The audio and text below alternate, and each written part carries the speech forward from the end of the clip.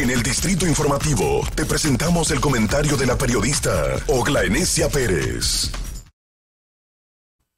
Bueno, señores, este país uno suele los temas que son de interés e importantes y que son del día a día.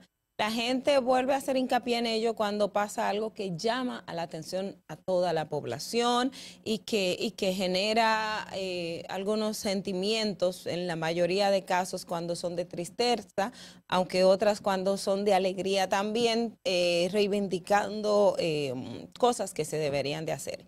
Y en este sentido me refiero exactamente al tema de los bomberos.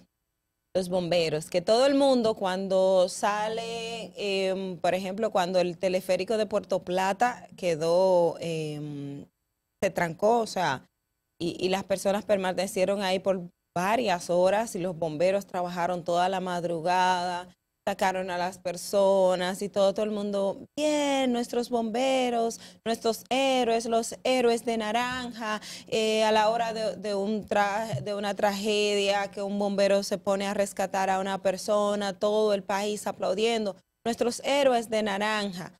O cuando ocurre lamentablemente fallecimientos, como pasó antes de ayer con estos 3 bomberos en La Vega intentando sofocar un fuego en Casa Mora. Todo el mundo, nuestros héroes de naranja murieron en el ejercicio de sus funciones, nuestros héroes nacionales, pero eso es solamente cuando ocurren casos puntuales. En el día a día la gente no ve nuestros héroes de naranja.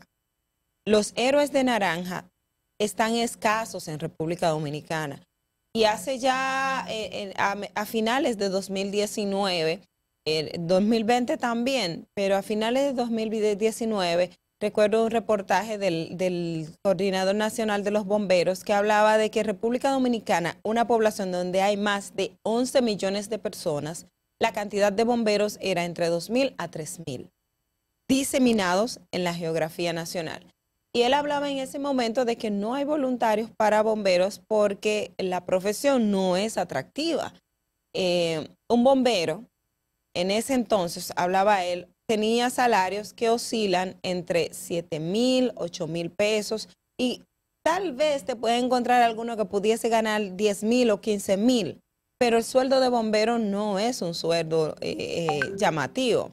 Claro, es una profesión que la gente aquí en República Dominicana la ha asumido de voluntariado, como pasa con los de la defensa civil, que son voluntarios que están al servicio de esa organización, reciben un poco de incentivo en algunos casos, pero la mayoría son voluntarios.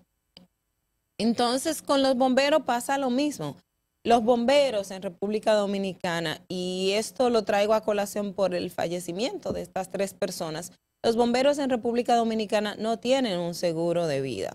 Los bomberos en República Dominicana no cuentan con los equipos necesarios. Los bomberos de República Dominicana tienen carencia de formación académica y lo reconoció el mismo director de bomberos. Recuerden el caso de la Poliplas cuando se incendió ese comercio que estalló, la estación de combustible que estaba ahí dentro y la cantidad de personas que murieron y todas las vicisitudes que pasaron. Y una de las cosas que se veía era la deficiencia con la que trabajaban nuestros cuerpos de bomberos.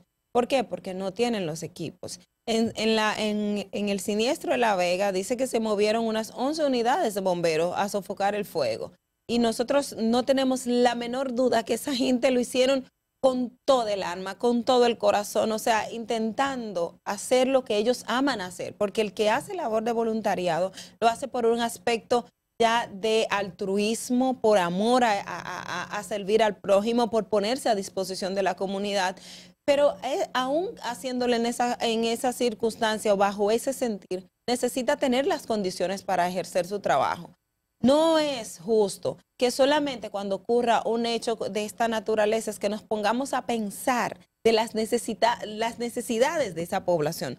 Son hombres y mujeres que tienen familias, tienen profesión, tienen acciones del día a día que atender y lo que menos nosotros debemos hacer es retribuirle por lo menos en condición de vida digna a esos bomberos. El jefe de esa organización en ese momento en el reportaje decía que nosotros solamente estamos por encima de Haití en la región, referente al salario. El Salvador, Colombia, Panamá, o sea, todos esos países, los bomberos tenían un promedio de alrededor de $1,200 al mes de salario. ¿Por qué? Porque tiene que tener una vida digna. Igual usted ve en Estados Unidos, los niños quieren ser bomberos porque la proyección de bombero, además del sentimiento de héroe, o sea, ese respeto es lo que genera, y nuestros bomberos se lo ganan, señores, porque usted ve la condición en que ellos trabajan, les dice, eso tiene que ser algo que salga del alma, del corazón, pero vamos a dignificarle la vida,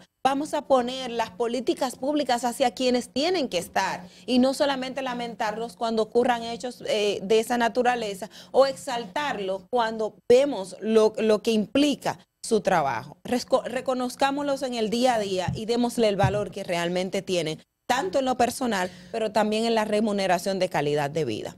Fernando. Distrito Informativo.